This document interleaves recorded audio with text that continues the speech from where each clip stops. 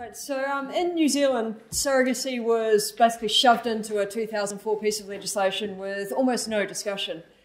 So 20 years on, I decided I actually wanted to look at what the law is on surrogacy and whether it sort of reflected the vague reference as to why surrogacy law was regulated the way it was in the Act, which was basically surrogacy is bad, is sort of the only reference I could find in the parliamentary debates. So what I decided I was going to do was look at sort of the public perspective, right? Ask if the public really thought surrogacy was bad. And I thought that I would also look at the perspectives of the professionals that work in surrogacy, because I'm sort of a commercial criminal lawyer. So I wanted to look at the lawyers, the counsellors, the medical professionals that actually have to work in the regime and see how they think it operates. So just as a vague overview, the way that surrogacy works in New Zealand, if you want to go through a fertility clinic, then there's a process that you have to go through. An ethics committee has to approve surrogacy in New Zealand, otherwise the fertility clinic commits a criminal offence. So this process involves medical reports, legal advice, and then an ethics committee which assesses each application individually, looks at the facts of the case, and then approves or defers or declines an application. Right, if it approves an application, then the fertility clinic can go ahead. Once the child is born, then adoption is the only way of transferring legal parentage. If you don't want to use a fertility clinic, then anything goes. It's known as a private arrangement. But again, adoption is the only way of transferring legal parentage. So the empirical research I've been doing for the last couple of years, I talked to all of the fertility clinics in New Zealand.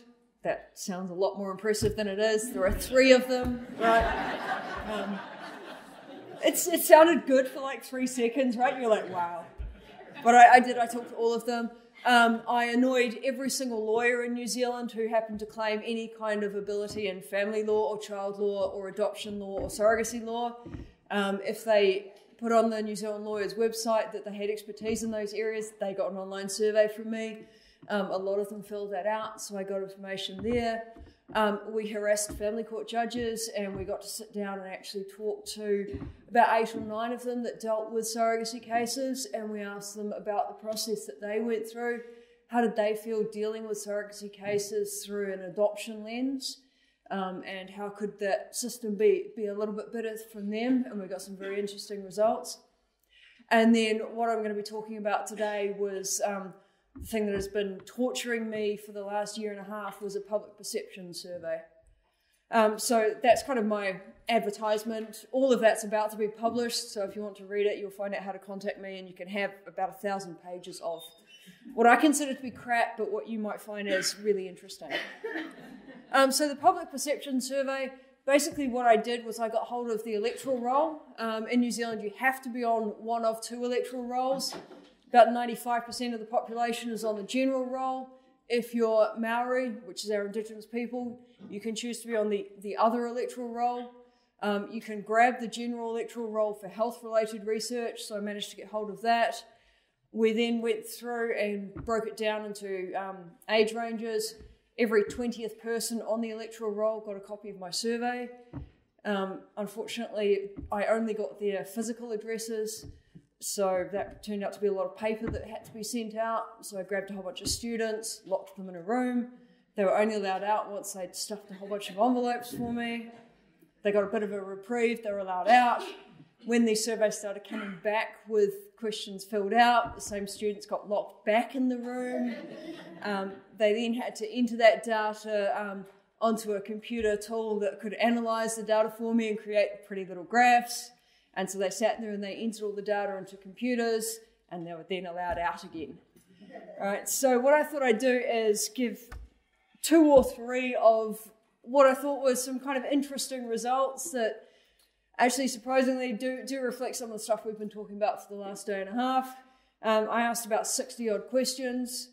About 30 of them were only relevant if the people answering had some kind of impact with surrogacy. If they'd been a surrogate or if they were thinking about surrogacy, then there were about 30 or 40 questions for them. If they hadn't, they could skip all of those, and they only had about 15 questions to answer. So the survey looked a lot scarier than it actually was. But again, if you want to read the 500-page report that's come out of that, then I'm publishing it in a couple of weeks. Yay. And then I can do something else with my life, like sleep. Okay, so my first finding, so this is a quote. Why shouldn't surrogates get paid? For some women, getting pregnant is their superpower. So one of the questions that we asked, should domestic surrogacy be legal? And so the question basically asked, should it be legal, and basically should they get paid? So what I was interested in was, should we allow for compensated surrogacy or commercial or altruistic, which is currently the New Zealand model. So the results, 54% of the respondents, 500 odd respondents, thought that a compensated model was appropriate, 27% thought commercial. Interesting to me was only 6% thought altruistic, which is the current New Zealand model. All right, so not a lot of support for the current New Zealand law. Because my wonderful little students managed to shovel this into a computer-generated program, I was able to filter the results by a lot of the demographic material that we'd obtained. And so I was able to see if things like age and education and ethnicity actually changed some of these results. Filtering it by age showed that compensated surrogacy is favoured by the young, altruistic is favoured a lot more by age, commercial is kept that kind of 27% just pretty stable throughout everything. Education level didn't really make a difference, although lower levels of education seem to favour an altruistic model. So if high school or less than high school was your education level, then altruistic seemed to be about right for you. Altruistic had no support from certain ethnic groups. In particular, our Indigenous people had no time for altruistic. They wanted compensation or commercial, which I'd expected because our Indigenous people have a strong belief in a gift-giving or reciprocal type relationship. But I thought it was quite interesting that, again, that is not consistent with our current law. What's the difference between compensated and commercial? Oh, sorry, compensated. We did actually define these a bit further. So compensated is reasonable expenses. Commercial means that you get paid for your time and effort and stress and pain and suffering as well. Altruistic, nothing whatsoever. Yeah, so in New Zealand, no money whatsoever goes to the surrogate. Gender, no difference. So male and female, I didn't see any kind of difference in the results there. With the exception, when I filtered the female results again by age, there was a really noticeable blip in the 45 to 54 age range for females, where they suddenly became very interested in commercial surrogacy. And I thought, well, that's probably the age where they'd be the most interested in using a surrogate, and they suddenly thought commercial surrogacy would be okay. Religion didn't seem to make a lot of difference. Previous experience with fertility treatment. We had some people that had been surrogates before. We had a lot of people that had experience with other forms of fertility treatment like IVF. Those groups were a lot more interested in commercial surrogacy. They were a lot more interested in that. I'll move on because I know how much time we've got left. Second finding, how important is genetics? This is something we've talked about a little bit throughout this conference. If you flat out ask people, is genetics important? They do tend to say no, but I'm not sure how true that really is, because if you ask them in a slightly different way, it actually does seem to be quite important to people. So when we said, should there be a genetic link between intended parents and child, 47% said no, 39% said that there should be. Who is it most important to? People with lower levels of education seem to find it more important. So our high school, less than high school people seem to find it more important. Older people, so as the age levels went up, both male and female saw a genetic link as important. Particular ethnic groups, if they identified as Asian or Maori or Pacifica, then a genetic link was more important. Anyone who'd ticked the interaction with other fertility experience, so anyone who'd used or donated gametes, sperm or eggs before, genetic link was important. And also people with experience of surrogacy found that a genetic link was important. All right, so for those groups, they did find it important. What I found that was quite interesting was if you ask about a genetic link in a slightly different context, it did become important. Right, so the flat-out question, is it important? Generally, no. But when you ask more difficult questions, genetics becomes a way of answering more complicated questions. So who should the parents be? The ones with a genetic link to the child. Right? What happens if the parties change their minds? Who should get custody? Oh, the ones with a genetic link to the child. Right, so although we like to think that genetics isn't important, it did become a way of resolving sort of the more difficult issues for a lot of people.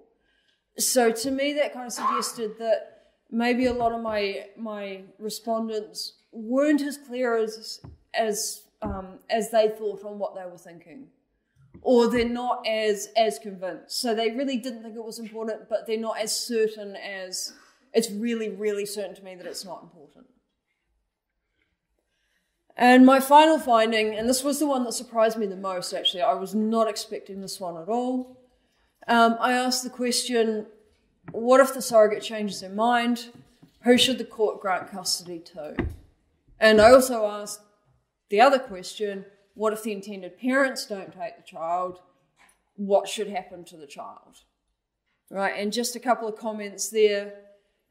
Bringing a new person into the world shouldn't be a change of mind situation, and it's not a play date you don't get to cancel. Right, so if there is a conflict between surrogate and intended parents, what should the court do?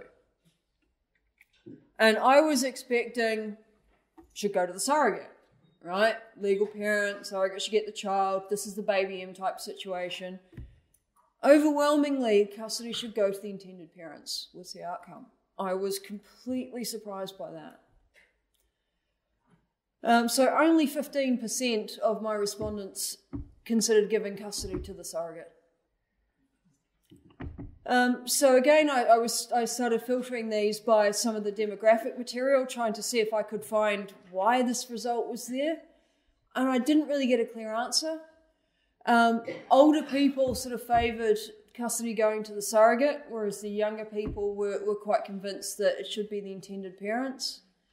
When I sort of had asked for explanations, a lot of people jumped to things like the contract, the agreement, this is what the parties agreed, so this is what they should be sticking to. So I saw sort of, if I draw graphs, it was quite clear that the younger people sort of said intended parents, and then as they got older, they went through to surrogate. It sort of went the other way with the surrogate. Younger people weren't too convinced it should go to the surrogate. That increased as they got older. People in sort of the middle age ranges, they liked the idea of some kind of joint agreement, if that would work. Maybe some kind of shared custody agreement between intended parents and surrogate.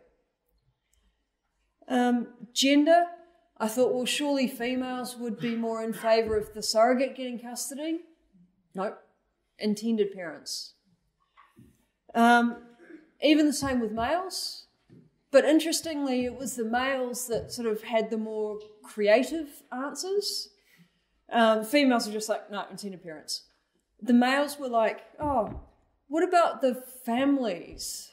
Right, so the families of the surrogate should maybe take custody, or what about the families of the intended parents? Maybe we should consider something like that.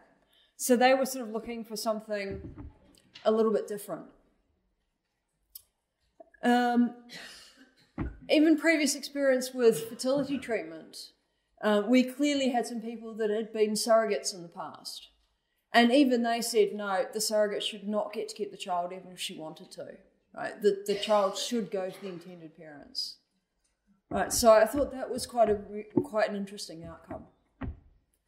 And we finally asked them, would you like to explain your answer? Would you like to give any additional information? And some of the comments that we got were comments that I would kind of expect to come out of this room. You know, what we should do is what's in the best interest of the child. We should go on with the contract.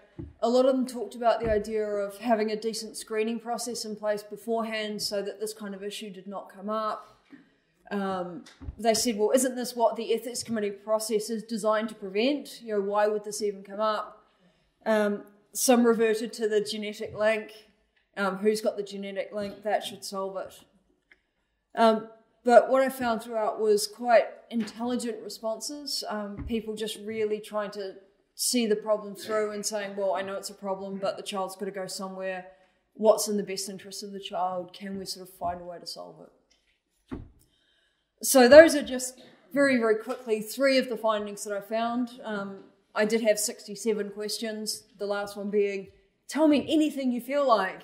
And I think I got like 100 pages of comments. So even after all those questions I asked, people just had a massive amount of things that they wanted to get off their chests about surrogacy. So if you want to read all of it the way that I did, my results are almost ready to be published, and so you too can experience the New Zealand view of surrogacy. Thank you.